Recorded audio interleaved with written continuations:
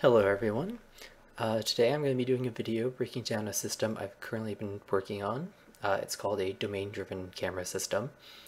And as you can see, we've got a Shinbi model set up, as well as assets from the Soul Cave package. Both of these things you can find in the Unreal 4 marketplace for free, which very nice. So as you can see right now, the camera is set up so it's very close. Right now, I actually have it deliberately pushing itself away from the player, so as they move to the right, the camera sort of tries to say, okay, well, push them to the right instead. Move to the left, it pushes them to the left. I just like this because it sort of sets up a very close, more sort of claustrophobic camera system that you would want if you were in, say, a forest. And then, yeah, I'm sure you're wondering what makes this camera system interesting. Well, as we go into this more open area, we've now entered a different domain.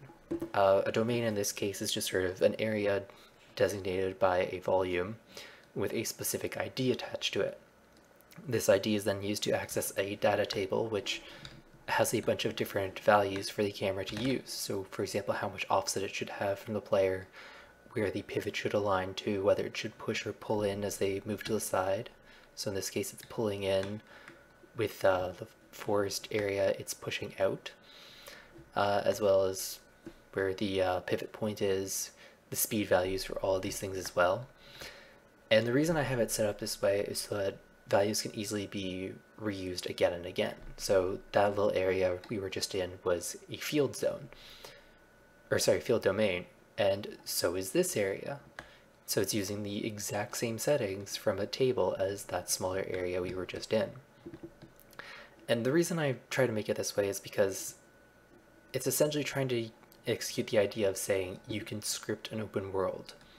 By just saying you know what this area is going to be looking at the map, you know how you want the player to feel when they're in it, and you want to see if you can evoke that feeling with the camera setup. So here it's sort of like, okay, we're in a smaller woods, we want the camera closer in. The pitch is a bit more clamped, whereas when we come out here, this is also using the field area. Camera has a little bit more movement to it, as well as it's zoomed out a bit more. You can see it trails behind a little bit more as well. And then once we approach the edge here, the camera slowly zooms out again. And so this is just sort of to say, okay, you're in a very large, you're at the top of a cliff, you want it to feel very large, like you're looking down on an area below. And yeah. So I just think this is a pretty neat system. It's still early days, there's still a few bugs, definitely need to iron out a few more things for it. But so far it's looking really promising. And yeah, hope to have more of it to show off soon. Cheers!